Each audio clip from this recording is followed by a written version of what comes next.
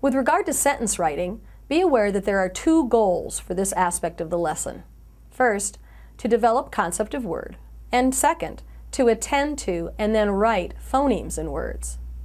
With these goals and your time constraints in mind, keep the sentence to 3 to 5 words. With the addition of each new word, ask the student to read and point from the very beginning. Because some of the words in many sentences are too difficult to spell correctly, don't worry about perfect spelling. As long as the child is hearing beginning sounds, that is appropriate and adequate at this early stage of development.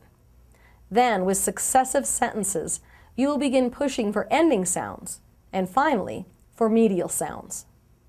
Allow acceptable substitutions, such as the letter J for the letters DR in spelling the word dress, but don't allow errors that fly in the face of common sense.